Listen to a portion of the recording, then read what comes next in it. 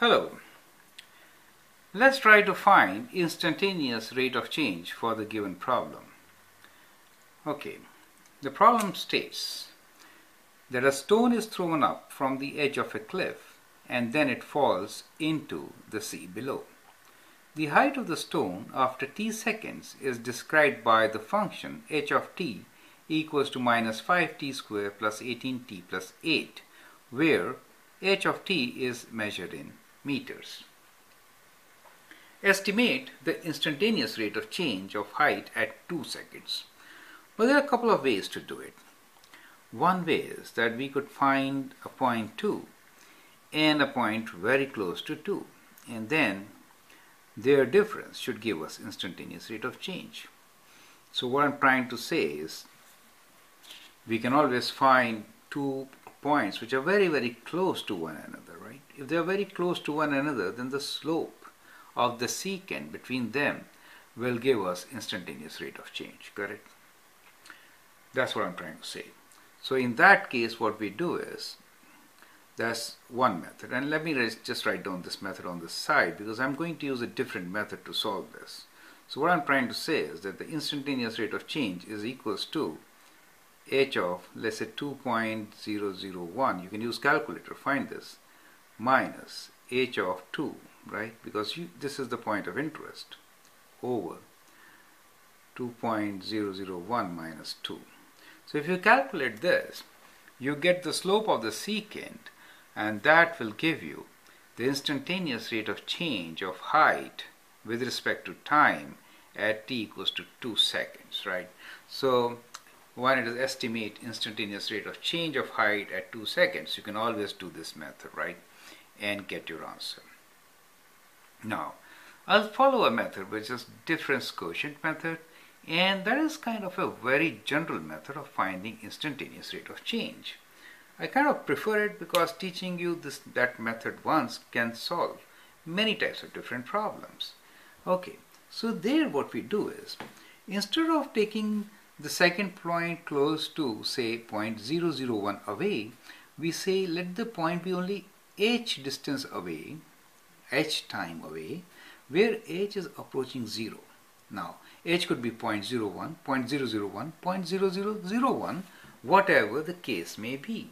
At times, it is also defined by the accuracy of result you need. This will give you 3 decimal place accuracy, correct? 0.001 will give you 3 decimal place accuracy. Okay. Now here, I'm showing you the general method of doing it. So what we do here is, we find instantaneous rate of change. I'm just using this rate of change symbol here.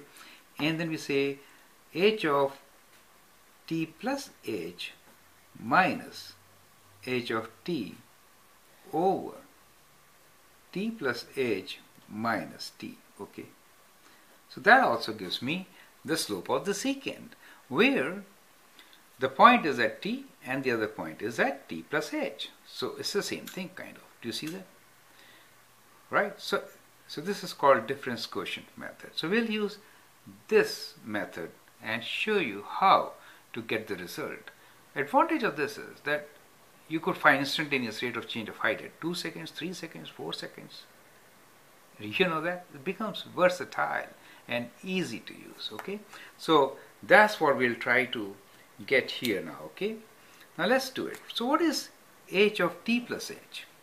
So h of t plus h will be that I need to replace this t with t plus h, right? So we say, so h of rate of change will be, so first term I'm writing minus 5, and instead of t I'm writing t plus h, right? So t plus h whole square, and then we have plus 18, and then it's t plus h, right, plus 8. So this is my term which corresponds to ht plus h, right, minus h of t, which is the function given.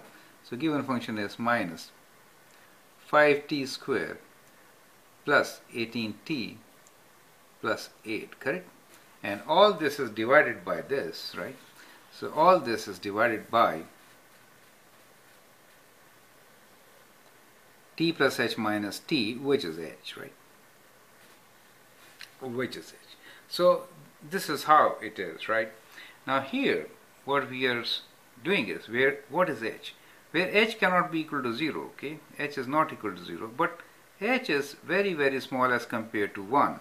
And it could be like 0.001, 0.001, depending on what accuracy is required. So that is the condition, right? Correct? Now here, to continue with this, so we will expand this and see what result do we get. So instead of writing everything over h, I am writing 1 over h here, so that, I don't have that kind of a fraction thing, right? And let me put a bigger bracket, and then I'll expand this. So it is minus 5 t plus h whole square is t square plus 2ab, which is 2 times t times h plus h square. So that's the first term, and then we have plus 18t plus 18h plus 8, right? Minus 5t square plus 18t plus 8, correct? Now we can simplify it further. So we'll open the brackets and then see what happens. So say minus 5t square, I'm multiplying everything with minus, right? Minus 5, so minus 10th minus 5h square, correct? And then this is plus 18t plus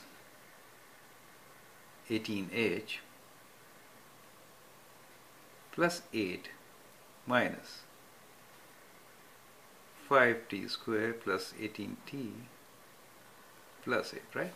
Now if you see this, we can simplify it further by, this term and this term will cancel out, minus 5, and similarly 18t will cancel out with 18t, and 8 will also cancel out with this. 8 minus 8 is 0, right?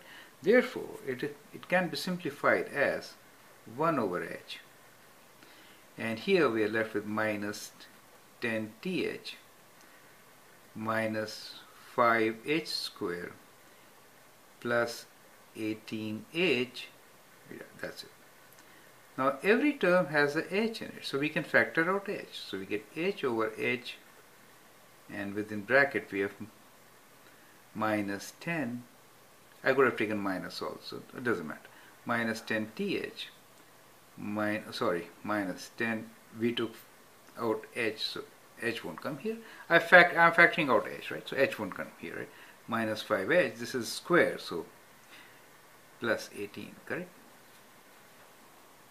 So this is what we get, and now h and h can be cancelled out. Is that okay? Now what are you left with? You are left with minus 18t minus 5h plus 18. So this is equals to minus 10t, not 18, minus 10t minus 5h plus 18, right? Now if h is very, very small as compared to 1, for example like this, 0.0001 like this, right? Then this is a negligible term, and therefore I can write this as minus 10t. Let me write approximately because I've done some approximation here, plus 18, or 10t, right? 10t plus 18. So approximation here is, I'm thinking this as 0, right? Approaching 0. I'm not writing equal to 0. Approaching 0 says negligible. We say where h is very, very less as compared to 1, right? So there it is. Now this becomes a very, very general equation for us, and now we can say what is the instantaneous rate at t equals to 2. That means we have to just plug in 2 here, and we get minus 10 times 2 plus 8, and which is minus 20 plus 8, which is minus 12.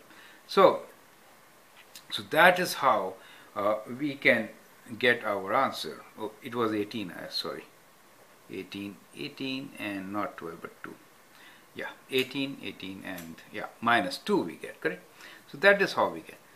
How this method is good? This method is very good. Imagine if I say find instantaneous rate of change of height at t equals to 2, 2.5, 3, 3.5 and 4. Then if you follow this method, you have to do those 4 calculations 4 times. Here we do it once, and next time we say, well, what do you want? You want this time for at the rate of change at t equals to 3. In that case, I'll plug in 3 here, right? And get my answer, correct? So, like that, you can always get your answer for different points, correct? And it becomes very, very easy to solve. I hope you appreciate the method. It is at 3, it will be minus 10 times 3 plus 18, correct? And then you can get your answer, correct? So like this, you can do minus 30 plus 18, like that. So that will be minus 12. And here, most important is, whenever you do this, don't forget the units. The units are change in height is in meters and time is in seconds, right? So write down answer as, you should write answer very clearly. Answer is rate of change at t equals to 2 is equals to minus 2 meters per second. Now, what does minus means? So minus means at that time it is falling, so it's like negative. Do you understand? The stone is falling at that time. So it's not rising, it's falling. So it's falling. That's what it means, okay? I hope you understand the method. If there is any problem or confusion, do let me know. Write down your comments and I'll be glad to answer your queries. Okay, thank you.